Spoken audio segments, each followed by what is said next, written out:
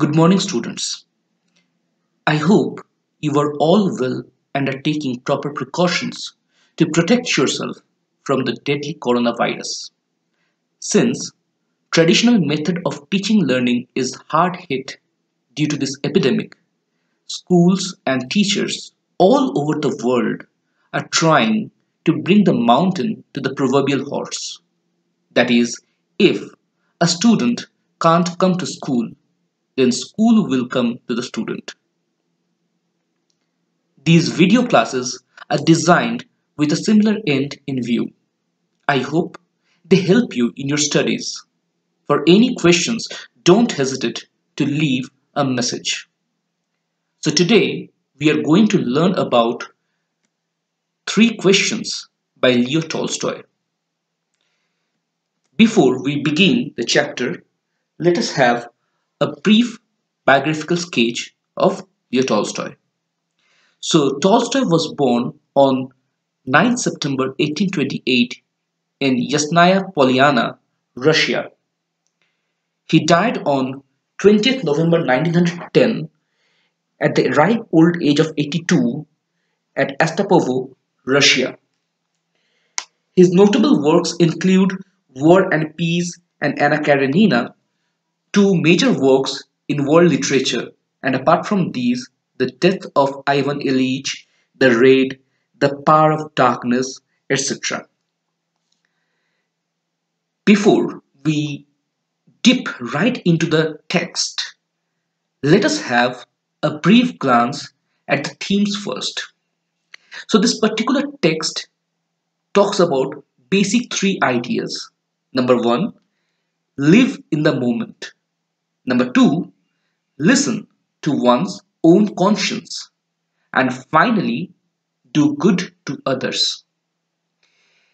So as the title of the chapter says, three questions, the first thing that comes to our mind that haunts us is this: what are these three questions? So, right, what are these? Number one, what is the right time to begin something? Next, which people should the king listen to? And finally, what is the most important thing for the king to do? Now that we have the three questions right in front of us, let us also, at this very moment, look at their answers.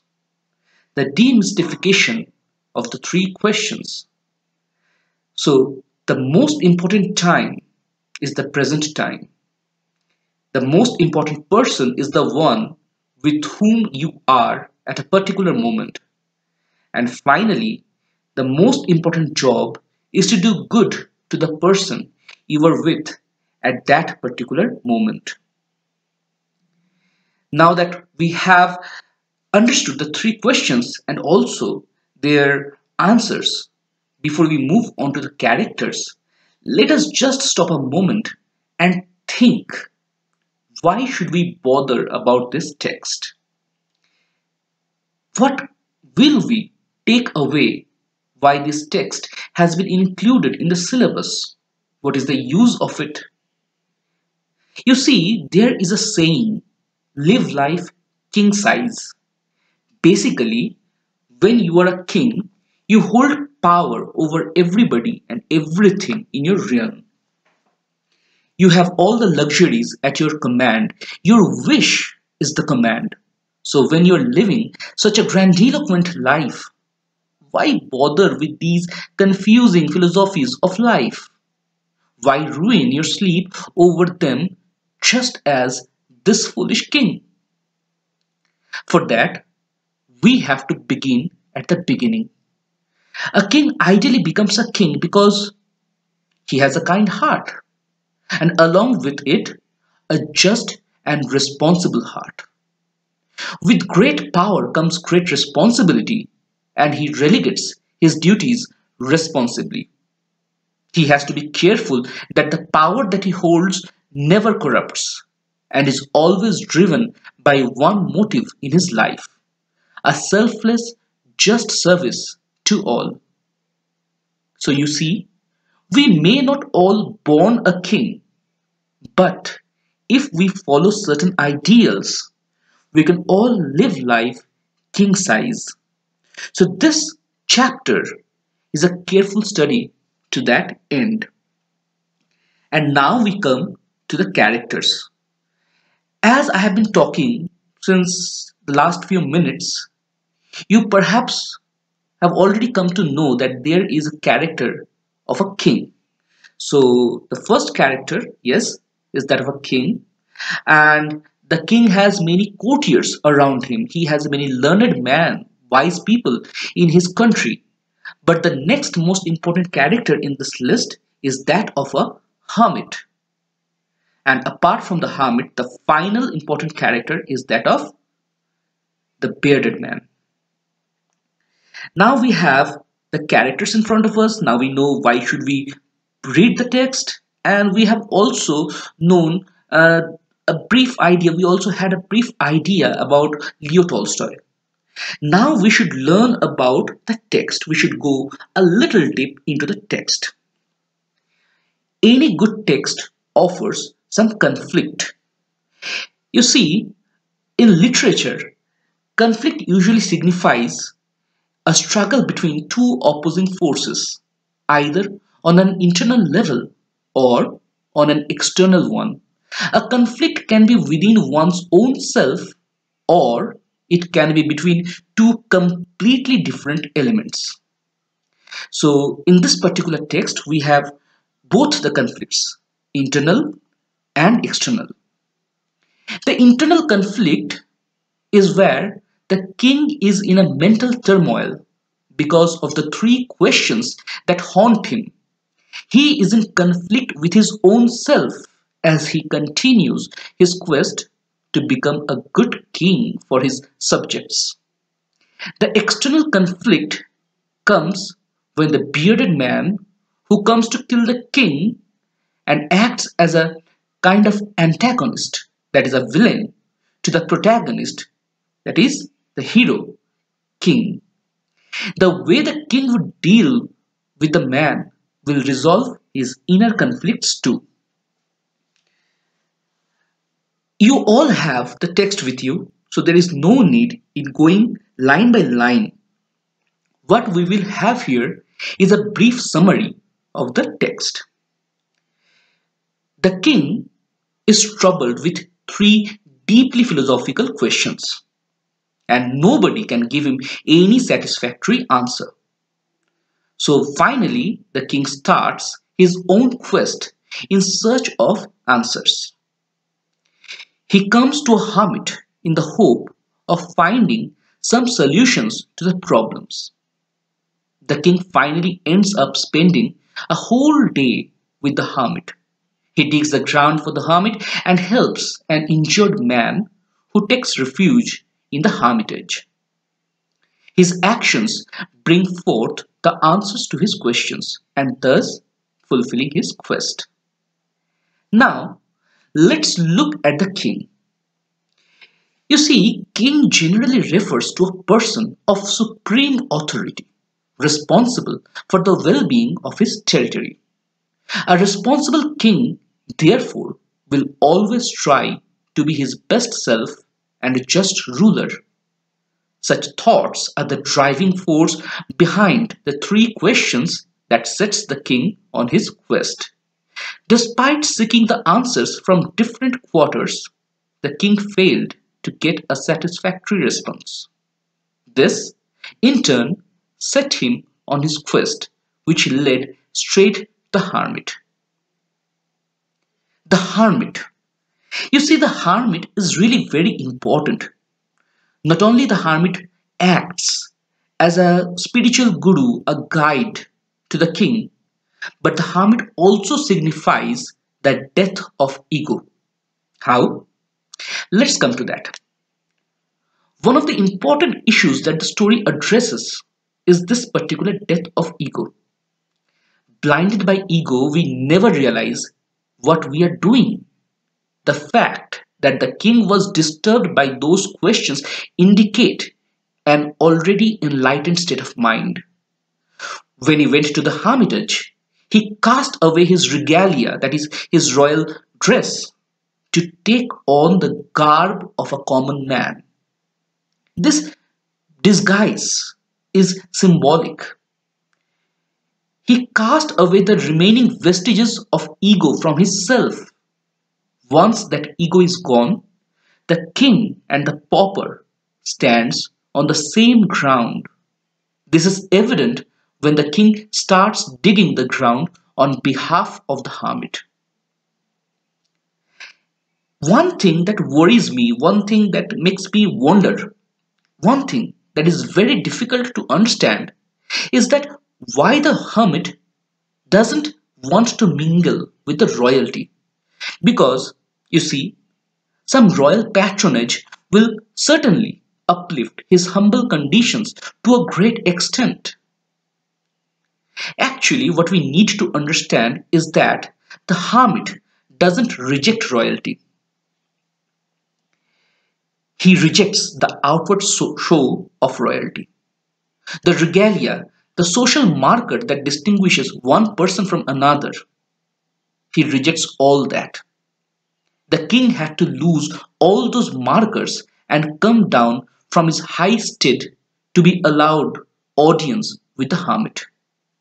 This is one lesson that comes with power. While wielding power, one must remember to remain impartial and equal in judgment. To the hermit, the king and the bearded man both are equal, and the real royalty of the king lies in his ability to forgive the man who came to kill him and thus convert his soul instead of punishing his body. The last important character we talked about is the bearded man, the antagonist. You see, every good story needs a villain.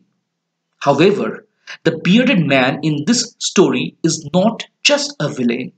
He serves the purpose of highlighting the king's innate royalty. Swami Vivekananda said, education is the manifestation of the perfection already in man. Following that rule, it can be argued that the answer was within the king himself all the time. The hermit had just shown him how to reach it. In this sense, if we consider the hermit as a teacher, then the bearded man is one teaching aid come assessment. While the hermit assessed the king's patience and humility, the bearded man involuntarily assessed how the king handles the temptation of power and made out justice. So basically, we now know what happened. The king was worried. He had these three questions that was eating his mind. He wanted answers, and because he couldn't find any, he came to the hermit. The hermit, instead of answering him directly, let him work on his behalf. When the king was working, a wounded man came to the hermit. This wounded man is the bearded man. The king took care of him and helped him heal. And voila! The king suddenly has not one but all three answers. How is this possible? Basically, Leo Tolstoy masterfully plays with the Eastern causality or cause-effect theory. Everything that happens happens for a reason, and every move we make influences the next piece on the board. The decision of the king to help the hermit had moved the remaining pieces in motion. His decision saved his life from the man, and he in turn saved the soul of his assassin. As the hermit clearly states, it was his decision in the present time to help the man he was presently with, resulted in the general welfare of everyone. The hermit had shown the way, but the journey was the king's alone, and he returned prosperous than before. So now we come to the next part of our discussion, and that is symbolism. Such a text offers several symbols working at multiple levels.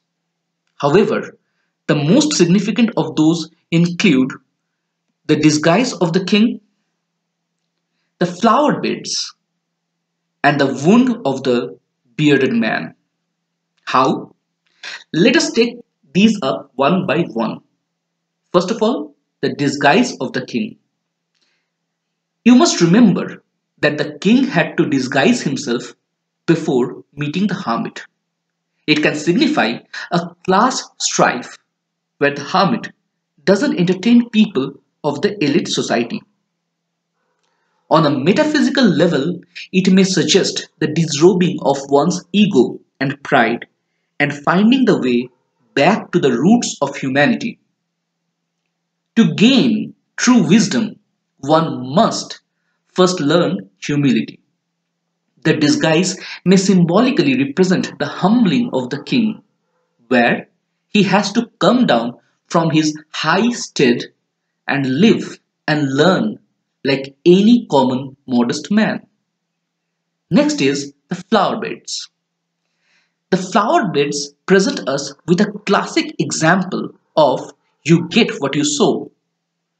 The added extension is you cannot sow anything without preparing the ground first.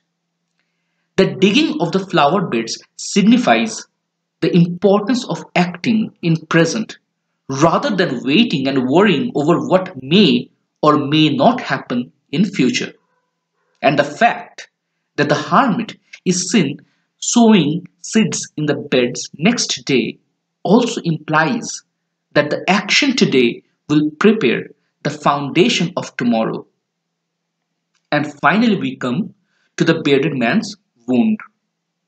A complex symbol, the bearded man's wound points out the importance of time. Life is not a bed of roses, and wounds, physical or emotional, are part and parcel of it. The act of dressing the wound at that very moment is crucial, for not only it saved the life of the man, but also saved the soul of the man and earned the king a loyal subject. The wound is thus in continuation with the importance of selflessly doing good to the people we are with at any particular moment. So this was the chapter 3 questions.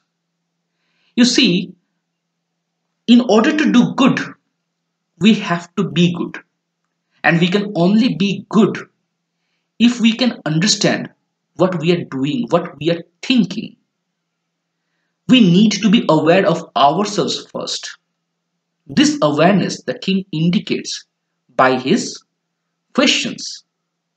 Because he was aware of his condition, the questions came to him. And because the questions came to him, he went out on his quest to find the answers. And when he returned, he was prosperous than before. And similarly, we should all act in order to live life king size. Thank you.